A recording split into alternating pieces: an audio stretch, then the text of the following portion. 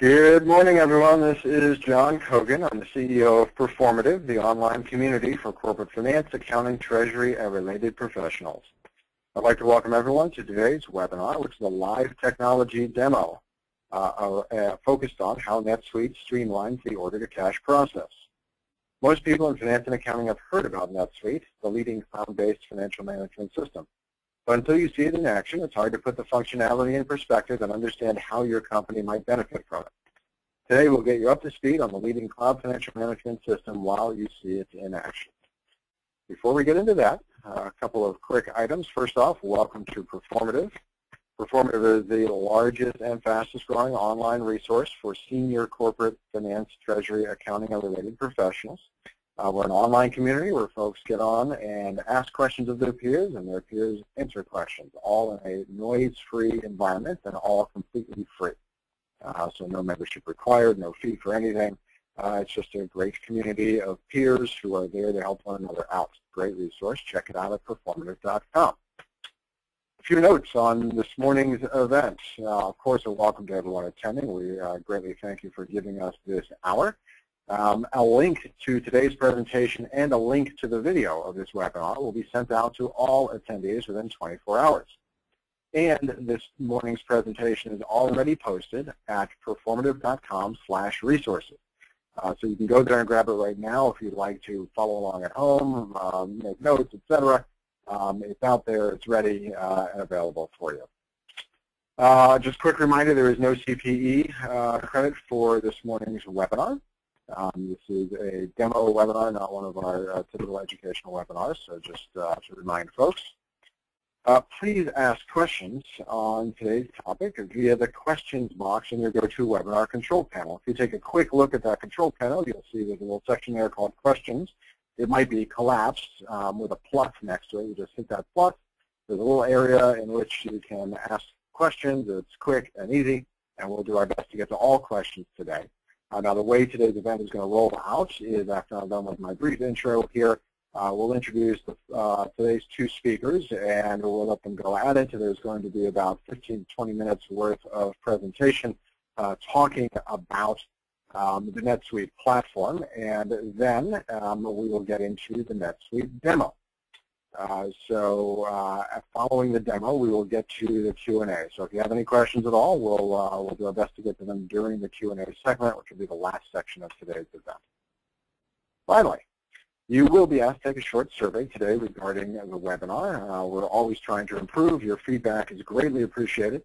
So if you wouldn't mind, we would love to hear from you and know what we can be doing better the next time. We always want to be getting better here at Performative, so your feedback is appreciated. Plus, in that survey, if you would like to be connected with either of today's speakers or someone else at NetSuite, we make it very easy for you to request that. You simply click the mouse in that section of the survey, and we'll be more than happy to help out with that introduction.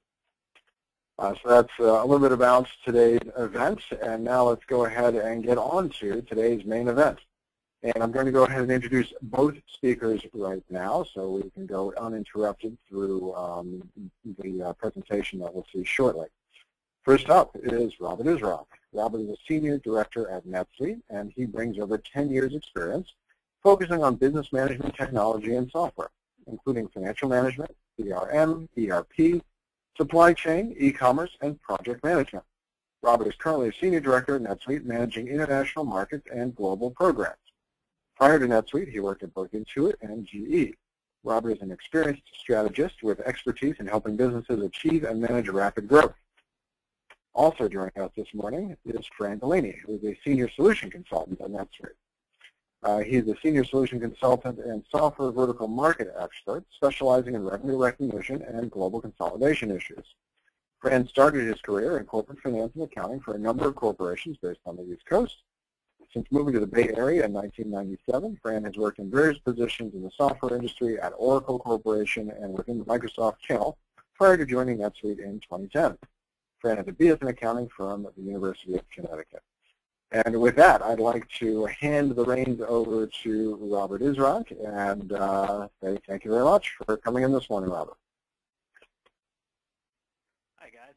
So thank you for joining the webinar with us. And so to kick it off, before we talk a little bit about NetSuite, I wanted to kind of give you a little background of the marketplace, and that really kind of explains what NetSuite's story and reason for existing is all about.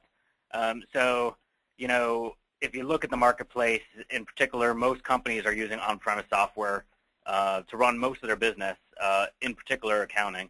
Many companies using systems like Microsoft Great Plains, QuickBooks, Sage, and other systems out there like SAP and Oracle and the such. And so what's happened in the marketplace, and a lot of this momentum you hear about the cloud, the reason that's happening is because of, you can see some of the data out there talking to this, but the cost of maintaining an on-premise system oftentimes costs over 5 times the cost of the actual license itself, with the servers, the hardware, software backups, upgrades, and all the maintenance that goes with it. And companies have gotten frustrated with that time waste that comes with that. Similarly, and for the same reason around this maintenance, a lot of companies are staying on their old version of software, so they're not taking advantage of new versions and upgraded technology and features because of the pain that comes with upgrading a software across all your different offices and your computers and the such. And therefore, they're using older technology that oftentimes, particularly in the accounting field, isn't keeping up with regulatory changes and important aspects of your business that can help with improved processes and efficiencies. And for that same reason, the IT departments oftentimes aren't able to spend their time on innovation. Data from Gartner shows that only 9% of an IT team's time and money is spent on innovation these days because they're really focused on maintaining the current architectures they have in place, which oftentimes is really because of a fragmented system. One is because on-premise systems, another piece of it is oftentimes companies, they'll have QuickBooks or Great Plains for accounting perhaps, Excel tied throughout the whole processes in the middle, oftentimes Excel for inventory and fulfillment, but sometimes other systems managing on that side of the place, another system for CRM, maybe another system for marketing, another system for the web perhaps, or custom coding for the web. And all these systems are being tied together in additional time on top of maintaining your on-premise software is being spent integrating or trying to tie reports together from these various systems. And those 4 real drivers kind of led to when NetSuite got started. And so the goal of NetSuite really is to create a web-based integrated business system that powers companies, but at the fraction of the cost and complexity that traditional on-premise software typically costed companies. And in particular, this is relevant to SMBs and mid-sized companies, fast-growing businesses who are really, they have some of the same requirements that a large business have, but they don't have endless budget and resources like a large enterprise may. And they need a different system to enable them to move faster. So a little background on NetSuite. Company was founded in 1998. It was founded by Larry Ellison, who you may know from Oracle, as well as another key engineering executive from Oracle. It's public trade on the New York Stock Exchange. We now operate in 10 countries with 1,300 employees around the world. And we're approaching $300 million in total revenue for the year of 2012. The company, NetSuite, is the world's most deployed cloud ERP system out there. Over 12,000 plus organizations use it. And Gartner's called it, for the last 3 years, has rated it as the fastest growing top 10 ERP system in the world. Actually, the ERP, it's really financial management system that was rated as the fastest growing top 10 financial management system in the world. And we have customers in over 100 countries around the world. The system is very strong on a multi-country basis, as Fran will talk to in a few minutes. Customers, large and small, use it. Companies like Jawbone, Splunk, and GoPro, fast-growing companies, as well as large companies like CA, Johnson & Johnson, Land O'Lakes, Procter & Gamble. So large and small companies are utilizing the system in different ways. And, as I've mentioned, along with our growth, a lot of industry recognition.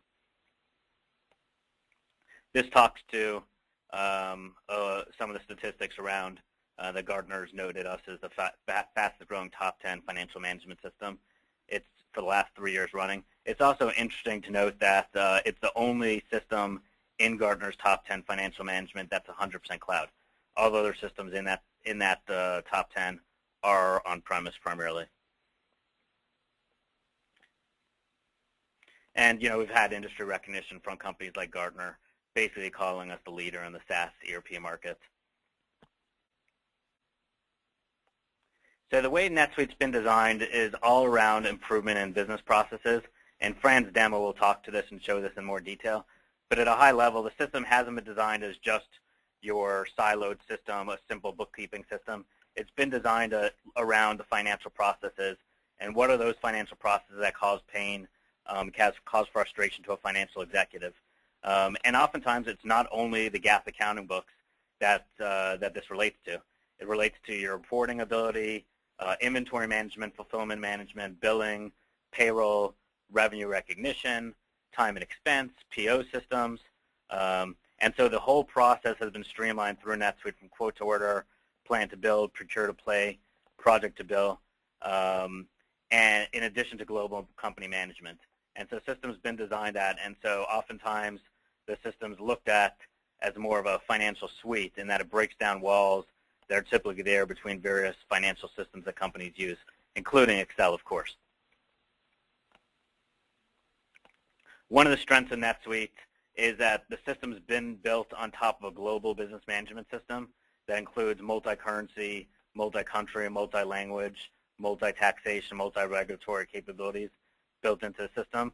So if you're a company that's considering or currently working on a global basis, the system's particularly strong in that basis. And the fact that it's cloud-based is particularly useful when you're opening up new offices or you have different offices around the world and around the country. In fact, a lot of the large customers that we talked about on the previous slide, the way they're using NetSuite is in these international offices they have to help them expand globally and operate more quickly and efficiently. This is a little bit of data in terms of why many companies are moving from on-premise to the cloud. Essentially, Hurwitz and Associates, a respected analyst in the industry, has shown through analysis that a cloud business suite gets you 50% reduction in total cost of ownership over a 4-year basis. And the reason is that the cost really isn't in licenses alone. The cost is in maintenance, upgrades, IT resource time, patches, infrastructure and requirements, and that's where you get huge cost savings with the cloud.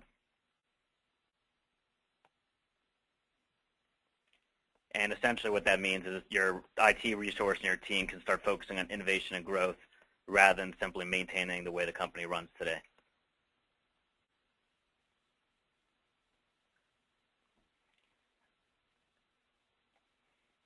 Sorry, having some slide issues here. A little bit more on the cloud outside of the total cost of ownership. Total cost of ownership is one benefit of the cloud for sure, and the reduction in maintenance. There are, of course, other benefits.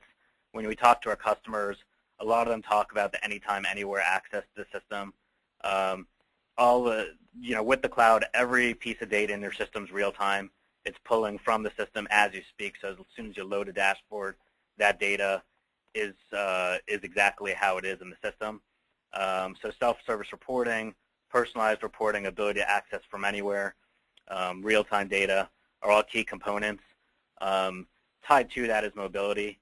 With distributed workforces, multi-location offices, outsourcing to different countries and different regions of America, and other types of changes that are happening in the business world, mobility is particularly important, and the cloud is basically made for that. You can use any type of web device, any type of browser, essentially access the system from anywhere.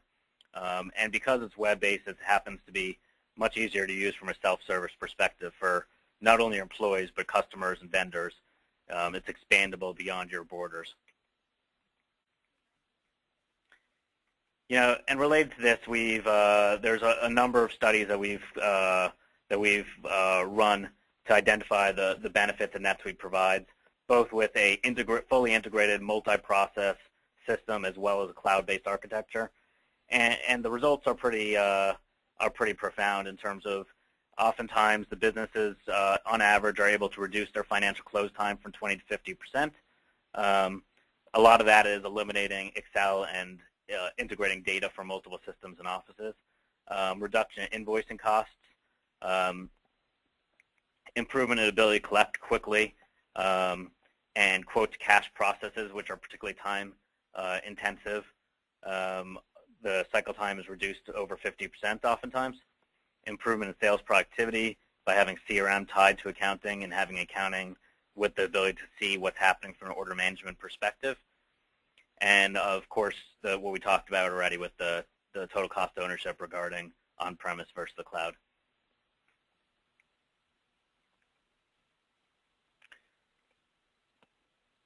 So at this point, I've given you a good overview of NetSuite at a high level. Fran's going to take it from here and really give you a deeper view of how the system works from a multi-country perspective, and then go into a deep demo. And so I'm going to pass it over to Fran Delaney, and he'll take it from here. Okay, thanks, Rob. Hey, before we jump into the live demo, just wanted to give you a brief overview of what we're going to do for the next few minutes. One of the things with NetSuite is the initial experience on NetSuite is dashboard-based. So depending on what your job function is, you'll have a unique dashboard which can have a variety of elements that are most important to that individual. So if you're in more of an administrative role, things like entering journal entries or entering AP invoices will dominate that dashboard. If you're a senior executive role and maybe what you're more interested in is more strategic information, so things like trend reporting or key performance indicators or statistical indicators important enough to your company, that will be driven onto your individual dashboard as that executive. A lot of the emerging companies we work with have a blend of that. They have executives that actually roll up their sleeves and actually do transactional work. So again, as part of these dashboards, depending on what your job function is and your everyday job role, can have a plethora of different functions, ranging from doing transactional data all the way up to including trend reporting and key performance indicators. Okay, next slide, please, Rob.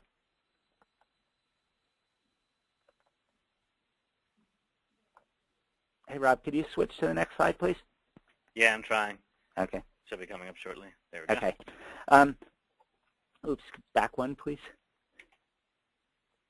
Okay, so the demonstration environment that I'm in is a multinational corporation, okay? And as Rob mentioned, initially I'm going to start off as the CFO of a global organization with headquarters in the U.S.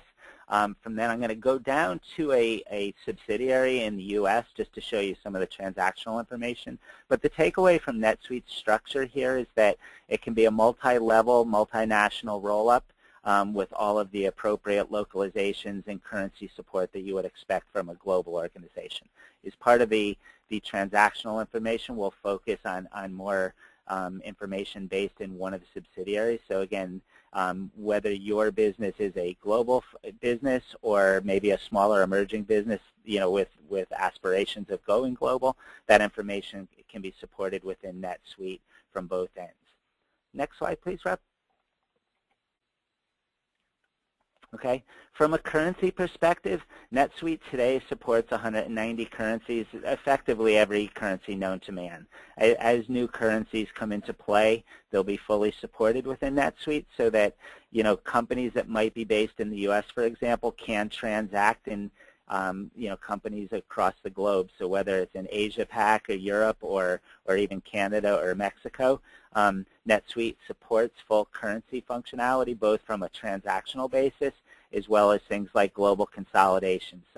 We're FASB 52 compliant, so as far as consolidations, one of the unique things within NetSuite is that there's a real-time roll-up taking into account you know, currency exchange rates that are resident within the NetSuite system. Okay, next slide, please, Rob. Okay, from a localization perspective as far as tax reporting, today NetSuite directly supports 42 different countries, okay, on this list. There's a number of additional countries that we can support, and again, as people do, you know, expansion across the globe, this list will be increasing. But even if you're doing business and you have a subsidiary based in a country that's not on this list, It doesn't mean it's not supported by NetSuite. It just makes sense that we have certain partners in various areas across the globe that those partners will supply the tax reporting and tax localization structures. So things like tax tables, certain regulatory requirements specific to certain countries, if they're not on this list, will be supported by partners. Okay? And then next slide, Rob. Okay. Today, NetSuite, again, with an ever-increasing list, supports 18 different languages. Okay, and again, this is not specific to country or subsidiary. I live in the Bay Area where it's a very diverse environment. If individuals are more comfortable in their home language, you know, just from a flick of a button on an individual basis, people can look at all the forms resident in NetSuite in their native language. So again, if somebody was in the Bay Area but was more comfortable looking at the forms in Chinese, that's fully supported, and again, that's up to and including the double byte languages as well. And again, that will all be in a single database as opposed to having to do multiple databases specifically for that double byte language character set. Okay. Now, with that said, maybe we'll stop with the PowerPoint and actually jump into a live demo. All right, I'm going to go ahead and change presenter here and hand it over to Fran. Okay. Just before we start here, just to make sure we don't do a faux pas, John, can you confirm, can you see my screen? I can see it on my screen. Okay, great. All right. One of the things, a couple things before we start to note about NetSuite. We are completely browser-based. So if you have internet access and the appropriate credentials supplied by your administrative team within your company, you can access NetSuite. Okay. We're browser agnostic, so again, I'm in Internet Explorer right now, but if you happen to be partial to Firefox or Google Chrome, or even if you're an Apple aficionado and prefer Safari, again, any browser will give you access into NetSuite, again, with those appropriate credentials. Okay? From a security vantage point, there's 128-bit data encryption. Suffice it to say, that's the same type of security that your online bank account would be. Okay, so if you're with Bank of America, for example, and have an online bank account, that's the same security that you'll get over the web. Okay, NetSuite is role-based. So you'll notice if I hover over the upper right-hand corner, I'm signed on as a CFO of a global organization.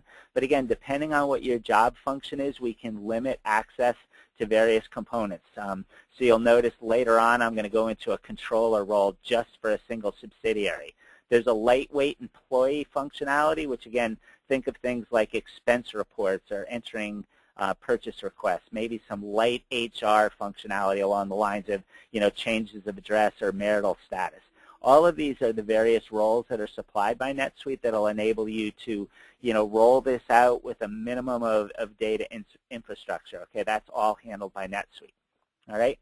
In this one particular role, again, as a global CFO, I'm looking at a global organization with operations in both North America as well as Asia Pac and Europe.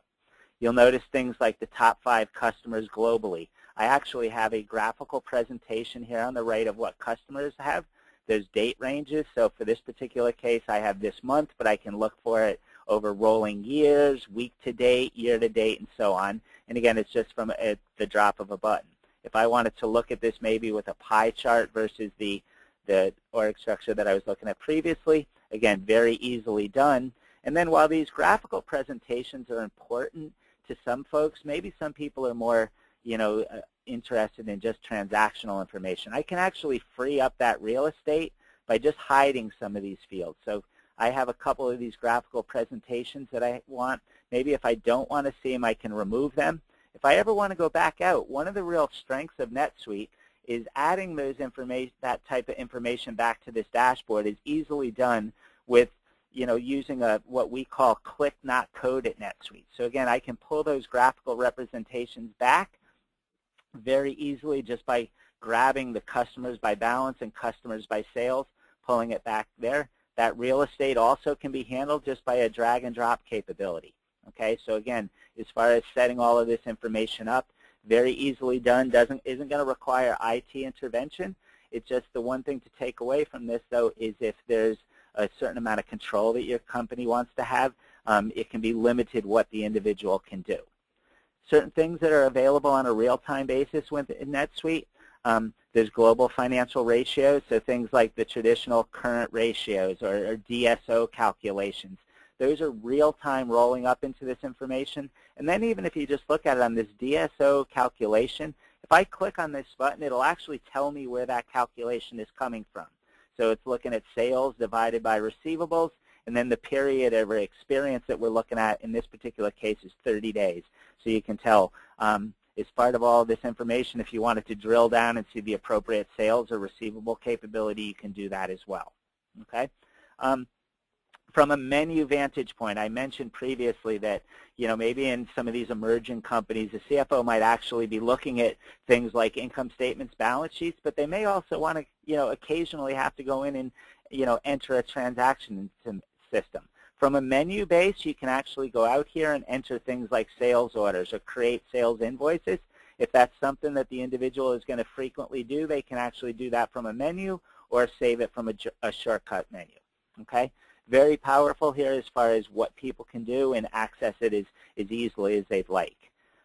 One other thing, at NetSuite, we try to use the system to actually get you information after it's happened, but we also like to use the power of the system to proactively notify you of events coming into play.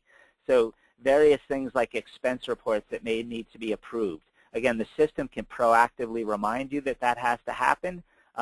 Maybe you want to keep an eye on intercompany journals. A global CFO on occasion might have to play referee, between the various country managers. In this particular case, if there's intercompany transfers, we have a powerful workflow engine that can drive an approval process across the board.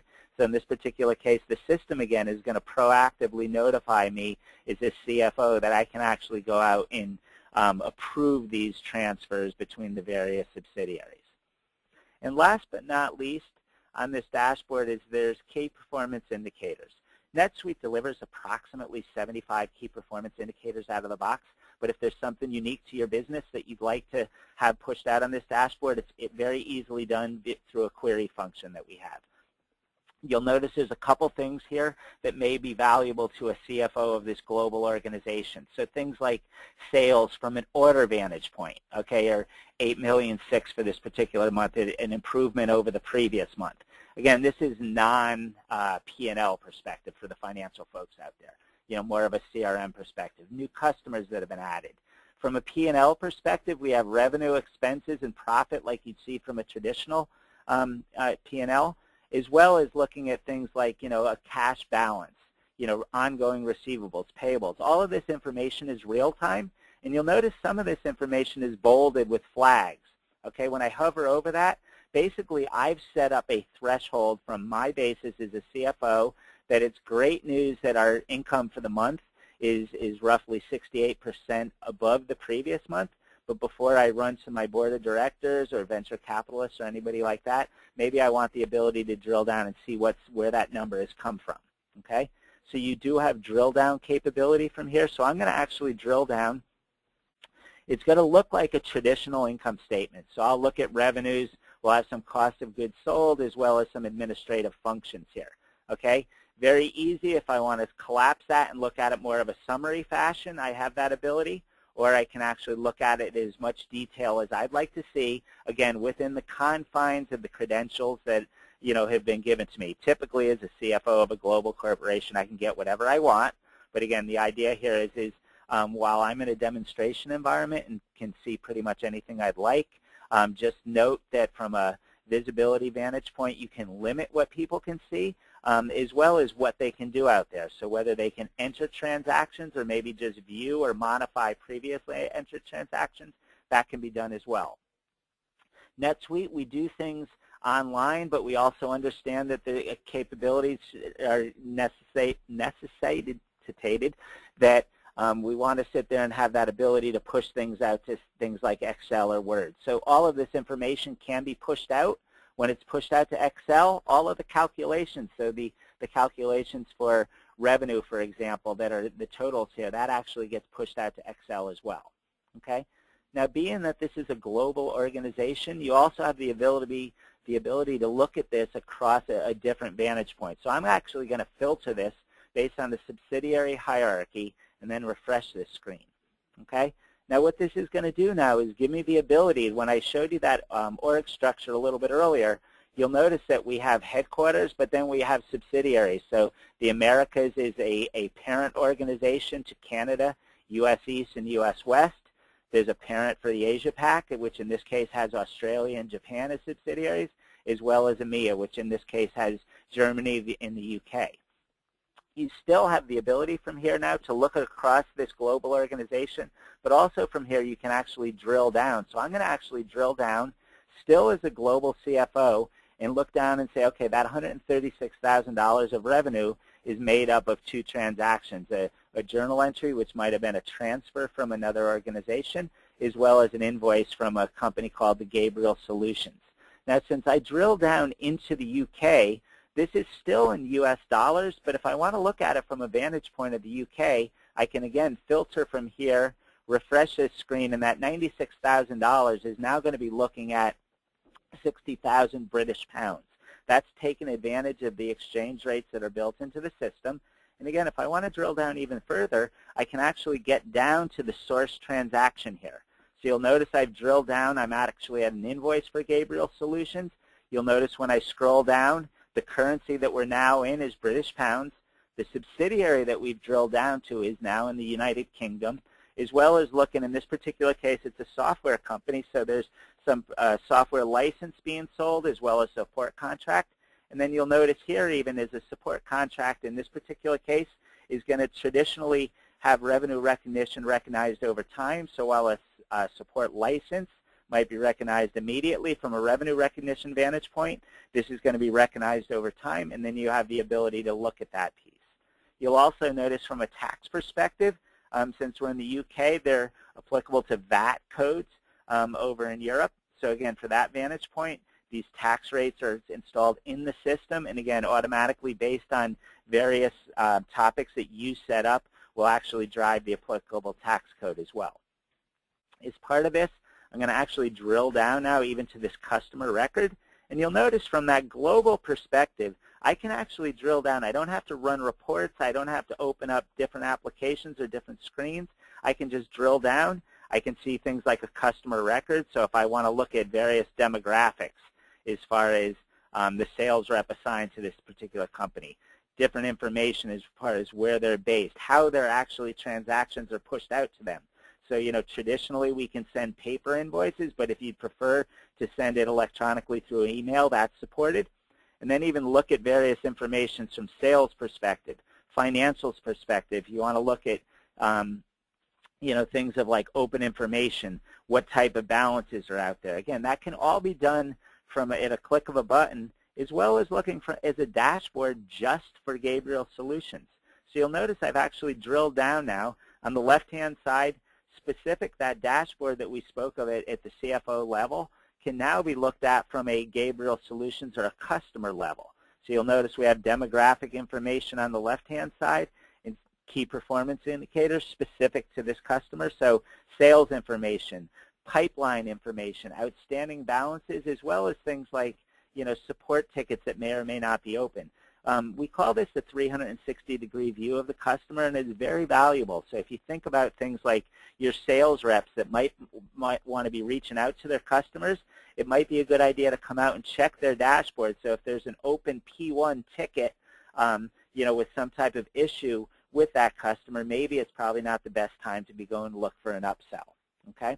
So again, the same idea here is from this global CFO perspective, I have that ability to access a lot of different information just at the click of a button. Again, keeping in mind things like this roll-up from a global P&L perspective, it's real time. So if we entered another transaction in another subsidiary, whether it's based in the, you know, Europe or Asia Pac or within the U.S., again, that rolls up immediately into this dashboard. Okay, so as far as just repopulating that screen, any type of information that's going to be loaded will immediately be loaded up into that key performance indicators. Okay? With that said, what I'd like to do now is step a little bit away from this CFO perspective. Now I'm going to go down into just a subsidiary, just for the controller of the U.S. West subsidiary. And for these purposes, I'm just going to enter a sales transaction. Okay? Typically, a controller may or may not be doing that type of thing, but again, just as far as what that person has access to, it's easier to do this from a controller perspective. I'm going to go out and actually enter a sales order into the system. There's a couple things to note. NetSuite has the capability, if you have a reseller network or a distributor network, to break out who the base customer is going to be, okay, or the end customer, versus if you look at some of this, we can go out to different sales channels which are popular these days. If you use distributors or resellers, you have that ability to look at it across the board, okay? For these particular cases, I'm going to keep it where the customer is just a singular customer. From a visibility vantage point, if you don't use a reseller or distributor network, we'll hide this. You'll have one customer, and it'll be invisible to most people. But again, the idea here is that if you have that requirement, NetSuite can fully support it. So, again, our customer base, multinational global organizations, as well as emerging companies that might have down to 1 or even possibly 3 users. Okay? For these purposes, you'll notice there's buttons available here for VSOE, EITF 0801. We support all the latest revenue recognition guidance, if that's applicable to your organization. For these purposes, I'm just going to go out, we're in a software environment here, so I'm going to actually go out, enter a software license, going to enter 50 of them. You'll notice it's selling for $2,000, calculates out to $100,000. One of the things to note as we enter this information, attached to these individual software SKUs are various attributes. So a billing schedule is attached. In this particular case, that license is going to be paid up front. So again, from a billing perspective, we're saying that this is going to be invoiced at 100%. From a support perspective, I'm actually going to go out. You'll notice that this dollar amount is showing up as 0. We've actually calculated out support at a percentage of that license. Okay, so for these purposes, I'm going to go out and actually enter, for revenue recognition purposes, support is typically going to be recognized over time. Okay, so I'm going to actually go out here. We're going to say this license is going to be recognized immediately, billed up front. The support is actually going to be billed up front, but from a revenue perspective, it's going to be recognized over the next year because it's an annual contract. Okay, as I go through that, I'm going to save this transaction. You'll notice that the support now has been calculated out at a percentage of 25%. And again, that's the environment that we're in. Obviously, individual businesses can actually have, support at whatever calculation that you'd like, as well as just if it's, per license basis and you wanted to, add $2,000 per license for support, that's available. Again, I mentioned earlier there's a powerful workflow engine built into the system. So in this day and age, there's a lot of oversight to revenue. So again, there can be an approval process built in. For these purposes, I'm just going to say that we've set this up appropriately, and I'm going to have that approval process done from a controller perspective. For various accounting guidance, a lot of times that may be, obviously a different person, but in the interest of demo time, I'll keep it short and sweet on this case.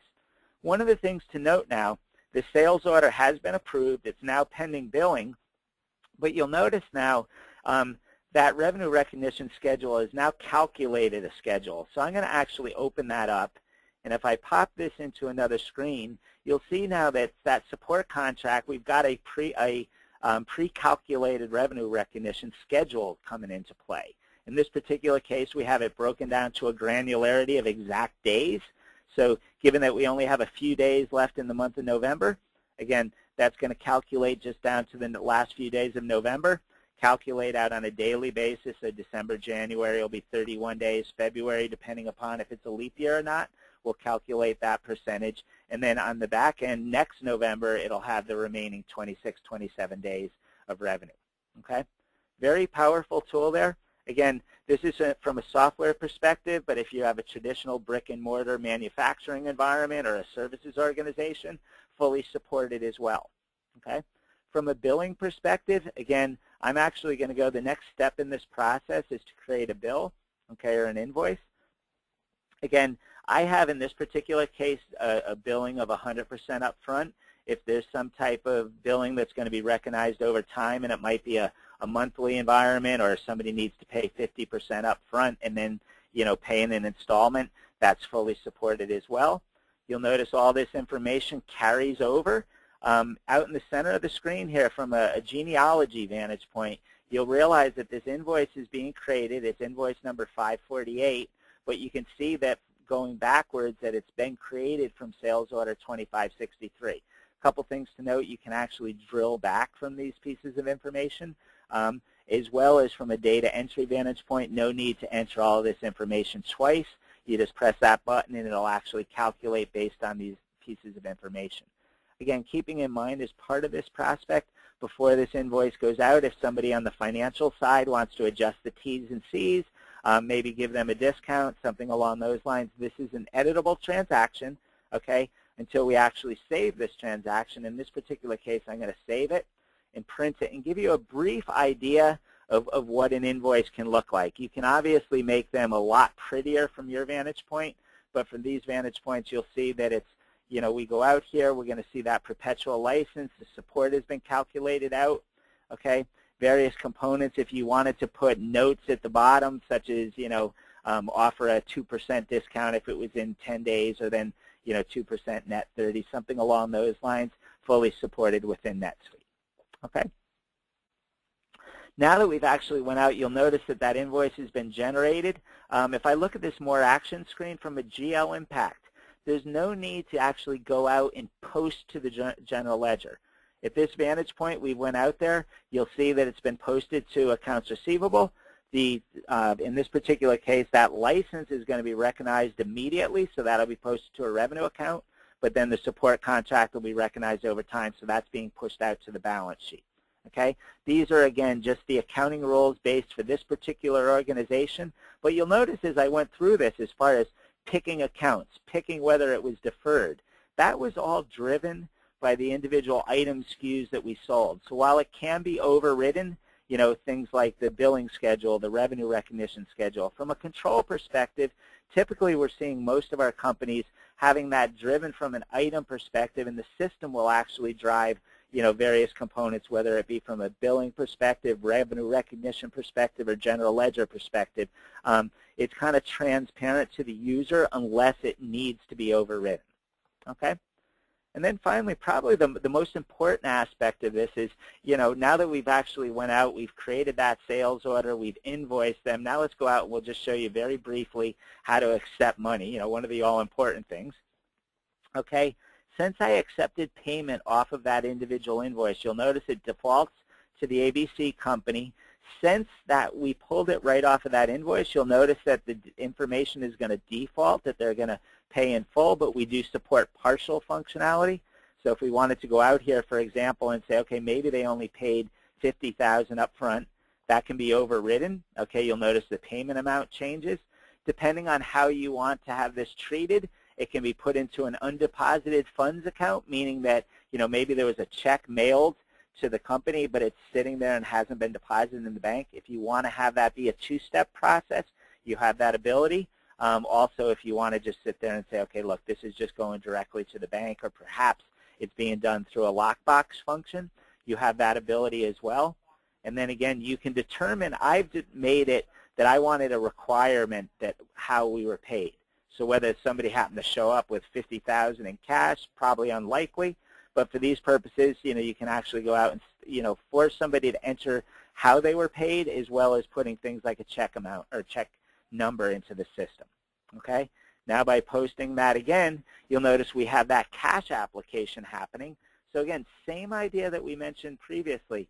You'll notice the transaction, what's happening, the application has happened for $50,000. The original transaction is out there so that you still realize that there's $75,000 available. And then again, looking from a GL perspective, you can actually see, again, somewhat transparent. You have the ability to go out and look at it at any point in time, but you don't have to actually go out and grab all of that information unless you choose to, okay? For that vantage point, you know, one of the ideas there is that you can sit there and, you know, set up a workflow process if you choose to, okay, which can actually make sure that somebody actually goes out and does an approval process, okay? So again, as part of that process, you can determine whether you want to, you know, look at this, and I'll open it just briefly to kind of show you, okay, that there's a powerful workflow tool underneath the system. So things like, when I mentioned that intercompany journal previously from the CFO perspective, we've set up a workflow transaction basically saying that, individual country managers, for example, they can suggest intercompany transfers, but obviously maybe somewhere along the way there needs to be somebody with oversight for both organizations. Things like a PO approval process. Okay, if I pop that open, you'll notice just various things like, as things are pushed through the system, we've got a workflow process for purchase requisitions, saying that somebody has pushed it through. It's a project manager that has the first level of approval process. After he's approved it, we sequentially have a controller that's going to approve it. Again, powerful from that workflow perspective that you can actually determine who can do what. And then even, we talk about, a lot of times people look at workflows just from an approval process. The workflow manager within NetSuite actually is much more powerful than that. Things like, we were just talking about doing collection processes and how people were paying up front. Well, it's always not that simple. In this particular case, we've actually driven a workflow process that drives behavior. So things like if, something happens where, people haven't paid initially, the system can actually drive what the behavior will be, okay? In this particular case, if, an invoice is 30 days overdue, we might send out an immediate invoice or notification through email just saying, hey, look, you may have forgotten to pay, this is a gentle reminder. If the dollar amount's a little bit higher, it can be treated a little bit differently, all the way up to sitting there, depending on if things start to get to 60 days or 90 days, maybe the system can create a somewhat more aggressive email or even prompt, somebody internal to create a phone call, up to including putting the customer on credit hold. So again, that workflow process, while it's traditionally thought of as an approval process, it can also drive various behavior within the system. So, up to including where we started talking about invoice collections, where it can, generate invoice or dunning letters as reminders, up to and including putting people on credit hold. Hopefully that's a worst case scenario, but again, that's just a process where, we can drive that if necessary. Okay? So just kind of talking at a high level, giving you an overview of, that global organization being able to get information out of the system. I think we've touched on that. We touched on a brief sales order process, going from a process to an invoice to cash payments as well as cash collections. At this point, I'd like to almost turn it over to a Q&A because I think we have approximately 10 minutes left. And so, John, I don't know if we've gotten questions out in the queue. Yeah, we've got a handful of questions here. Let's go ahead and jump into those. Also, of course, if anyone has any questions right now, feel free to add them using the question section of your GoToWebinar control panel. So first question up, Rob, can you tell us a bit about licensing? Is it monthly, quarterly, annual, per user? Also, Fran had mentioned something about sort of, I don't know if incidental users, but sort of not power users. How is licensing different for people who are just using the system for entering POs, et cetera? Can you give us the overview on that? Yeah, sure. So primarily, it's a license-based model. So how pricing typically works is you will sign a one-year contract, and then you pay on a monthly basis. You pay as you go, basically, for the fee. So you'll pay an annual basis, and it's based on your monthly fee per your licenses. So there's a basic flat fee per company, and then on top of that, then you have license fees per the number of users.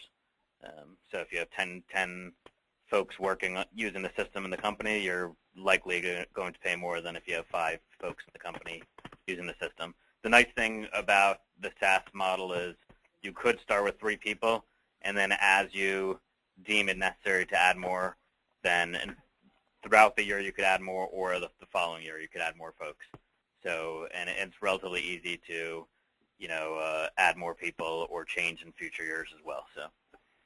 And the opposite of add, of course, is subtract. Is it easy to subtract people as you're going? Definitely. And in terms of features and functionality, do you get the entire enchilada?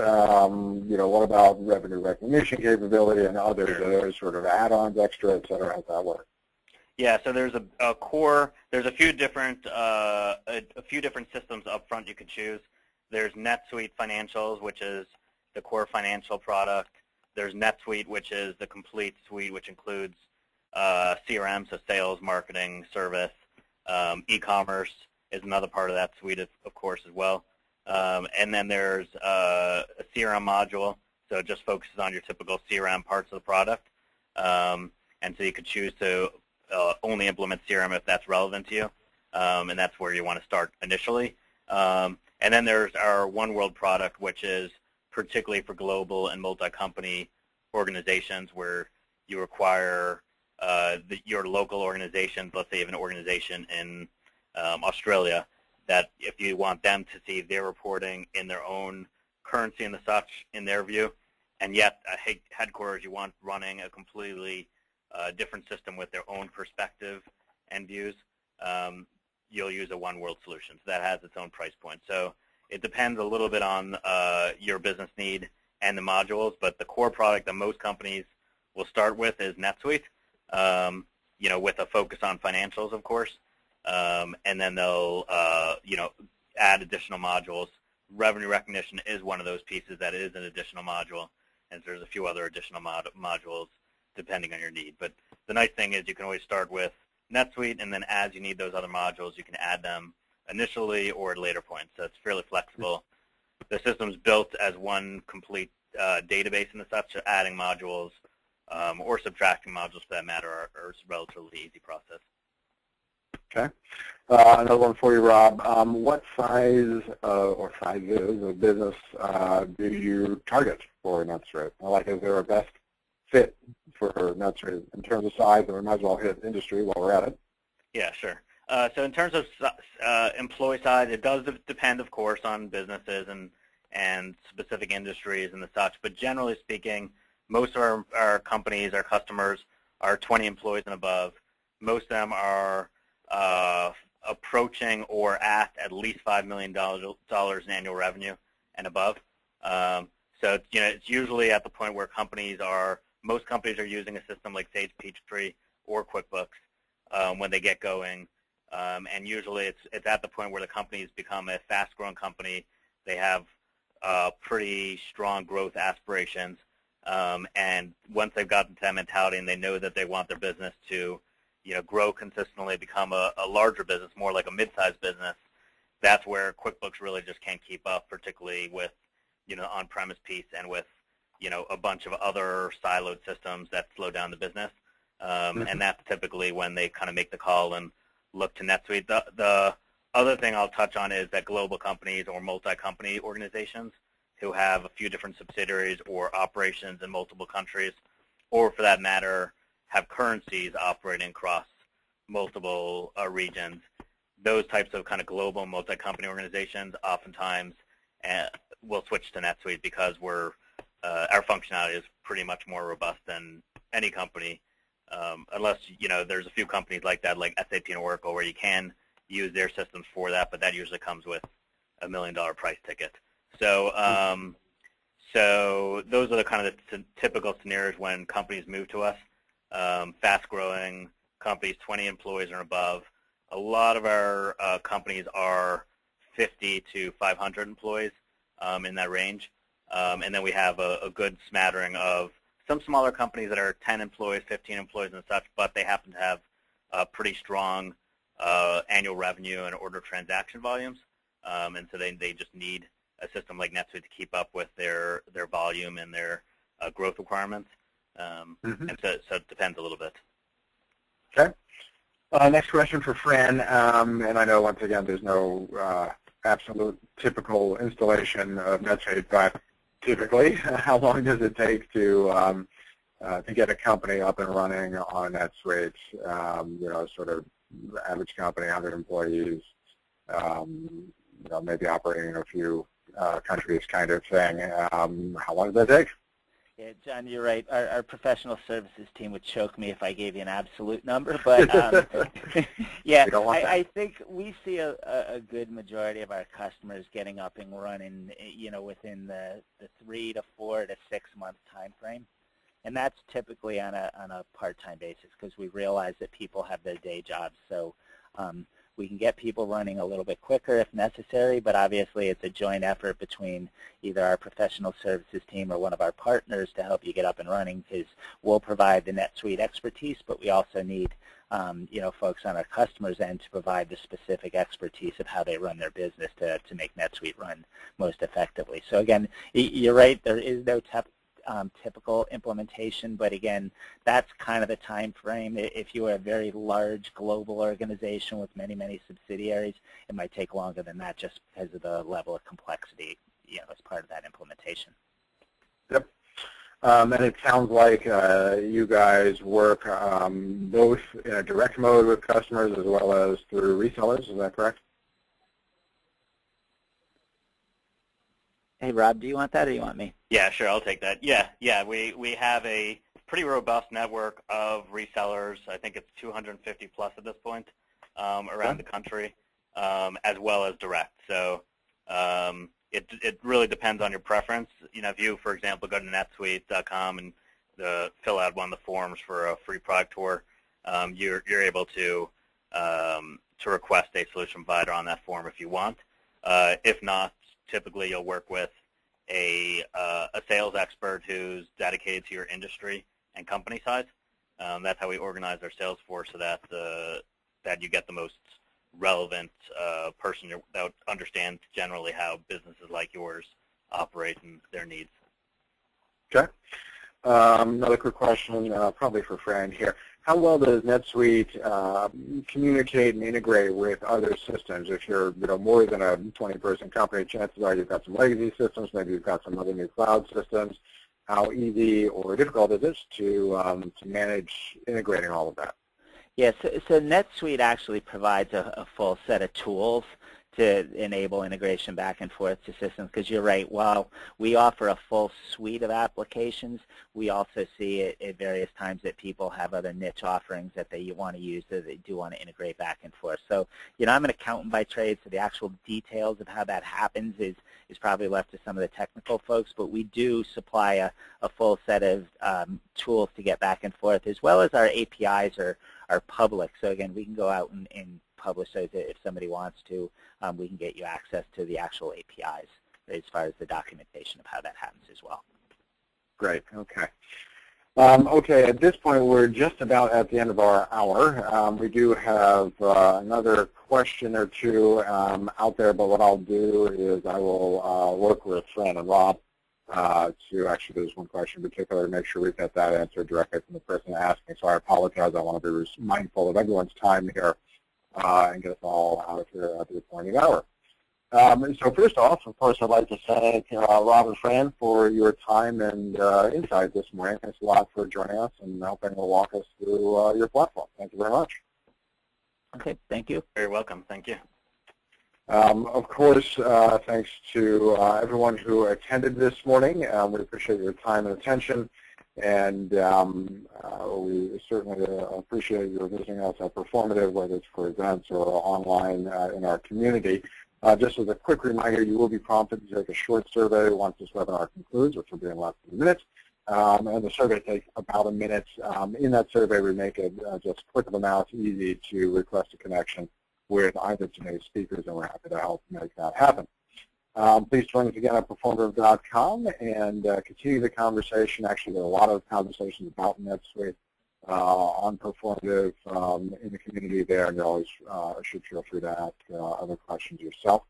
And finally, of course, thanks to NetSuite for sponsoring this event and helping us show the platform to all of our interested users.